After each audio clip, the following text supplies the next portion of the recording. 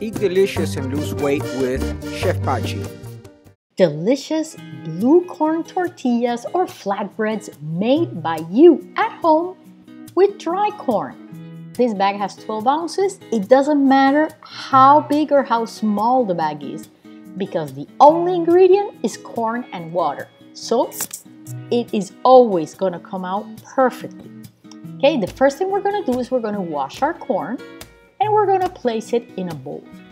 Then we're gonna cover it with water for 24 hours. If where you live it's very hot, after 6 hours just refrigerate it. If not, just leave it there. Next day, remove that water, wash it again, and place it in an instant pot or in a pressure cooker with 1 inch more of water from your corn. That's it. It doesn't matter how much corn you have, it's always gonna come out perfect. Cook your corn for an hour, remove the pressure, open the pot, and set it aside for a while. Let it cool down before you put it in your food processor. That way you won't make a mess, and that way the corn will have settled inside itself. It's gonna be perfect.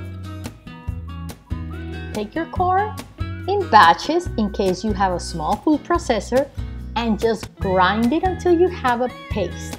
And you'll see that it kind of stops because the food processor goes to a point where it can't go on anymore. If you still have very big pieces of the corn grain, then remove some of that corn from your food processor and do it in smaller batches. Once you have all your corn ready, put it in 1 or 2 pots, and here's the easiest way to have it. If you have an ice cream scoop that's small, use it because a small one will give you a smaller tortilla. If you want a big tortilla, do the same thing. Just use a bigger ice cream scoop. But the ice cream scoop is the perfect way to do these in seconds.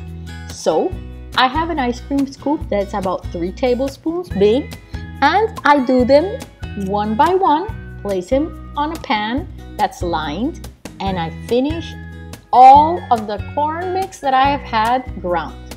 That's it. It doesn't matter how many come out because it depends on how much corn you had. If you have your scoops frozen, then you're gonna have to wait a little bit for them to defrost. And now you can cook them. I have this electric prep machine, which makes it so easy because I can refrigerate or freeze the little scoops of corn, place it on high on tortilla, which is the highest heat, and that's it. Wait until the light is green. Once it's hot, put your little scoop there, push it down, and when it rings, or about 30 or 40 seconds after, once it's crispy, you're ready to go. A couple of minutes and you're done. Remember, with Chef Pachi, delicious food, amazing mood.